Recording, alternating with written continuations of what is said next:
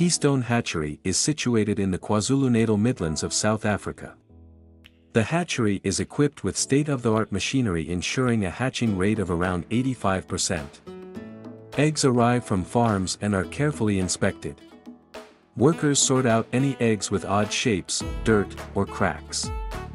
Accepted eggs are stored in a cool room at around 19 degrees Celsius 66 degrees Fahrenheit to prevent them from starting incubation prematurely.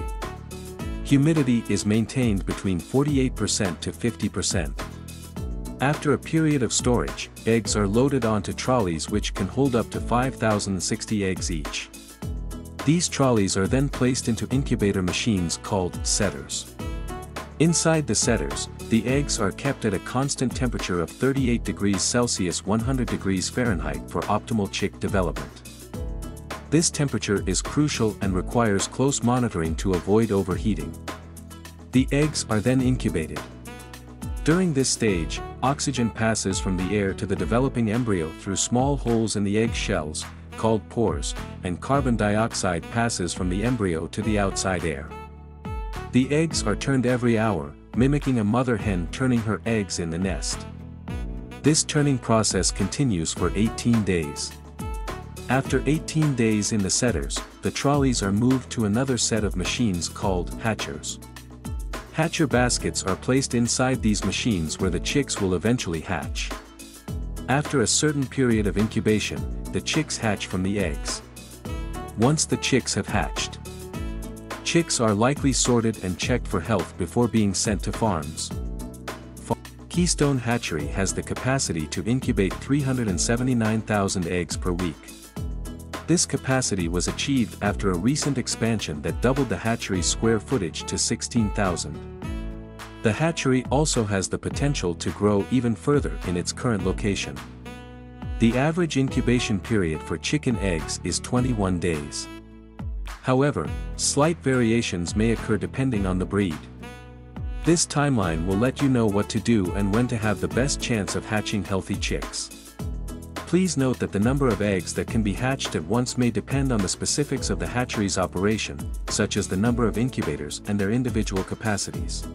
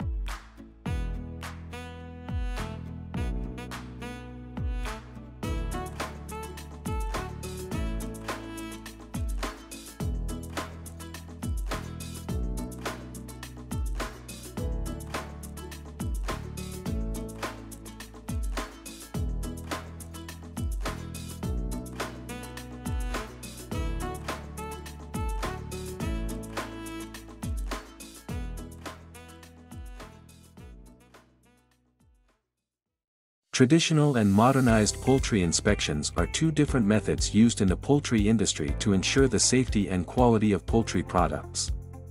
There are some key differences between the two. In traditional inspection, a Canadian Food Inspection Agency inspector inspects the carcass exterior, the abdominal cavity, and the corresponding viscera of each carcass. Only one station is permitted for operators of newly registered poultry abattoirs under traditional inspection. The inspection is performed by government inspectors. Under the Modernized Poultry Inspection Program, MPIP, the people performing the inspections are provided by the plant, not the federal government. The number of inspection stations is not reduced in modernized inspection. Modernized inspection may involve new technologies and methods to improve the efficiency and effectiveness of the inspection process.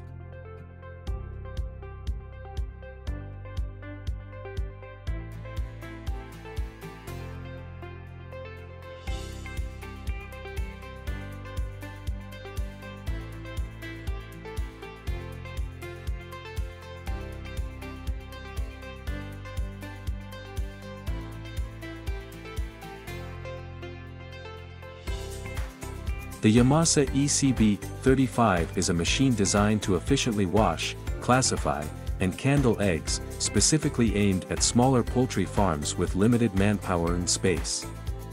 Eggs are likely loaded manually onto a conveyor belt or feeding tray at the beginning of the machine. The machine might have a built-in candling unit with a strong light source.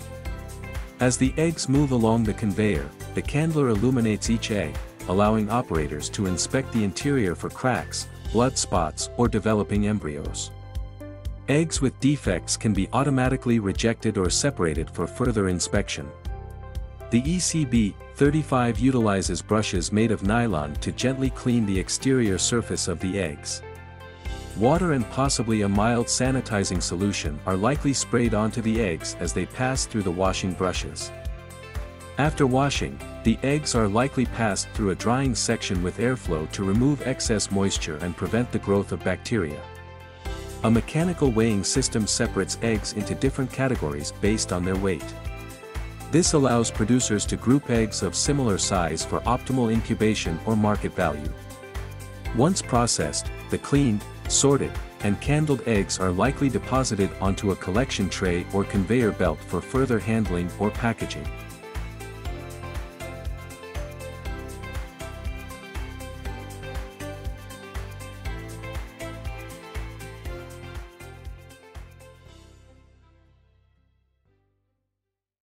Loading a herd of cows onto a truck for transportation involves several steps to ensure the safety and well-being of the animals. The cows destined for transport are separated from the herd. This might involve herding them into a holding pen or corral. The cows are encouraged to enter the truck one at a time, ideally in a single file line. This helps prevent stampeding or injuries. In some cases, reluctant cows might be gently guided using ropes or prods to encourage them onto the truck. Workers ensure the cows navigate the ramp safely, avoiding slipping or falling. Sometimes temporary sheeting is used to cover the ramps and provide better footing for the animals. Once enough cows are loaded, dividers or partitions might be placed within the truck to prevent overcrowding and injuries during transport. In some cases, headlocks might be used to restrain particularly aggressive or restless animals. However, their use is becoming less common due to animal welfare concerns. Namibia might have specific regulations regarding headlocks. Namibian regulations regarding animal transport might differ based on the distance traveled and the final destination. It's important to consult the relevant authorities for the latest guidelines.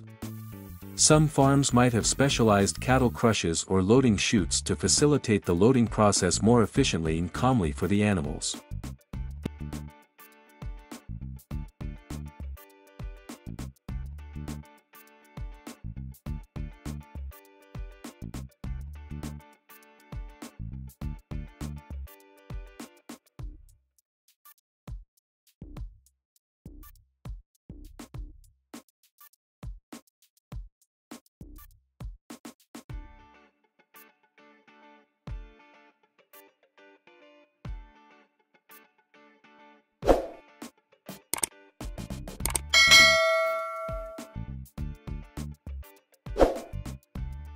The Mini Mix 2000 by Schmeing Landtechnik is a tractor-mounted feed mixing shovel designed for small to medium-sized stables or for feeding small groups of animals. The Mini Mix 2000 features 2 auger screws. These augers rotate to pick up, mix, and distribute feed ingredients like hay, silage, grain, and concentrates. The machine is likely equipped with a hopper or trough for loading the various feed components. A dosing mechanism, possibly controlled hydraulically or electronically, allows the operator to regulate the amount of feed dispensed. This ensures accurate feeding portions for different animal groups. The machine might have a hydraulically operated scraping blade at the front to help gather and load feed ingredients from bunkers, bales, or feed storage areas. Once mixed, the feed is likely discharged through an adjustable chute on the side of the mixer, allowing for targeted distribution into feeding troughs or mangers. The chute might be hydraulically controlled to position it for left or right-hand side unloading.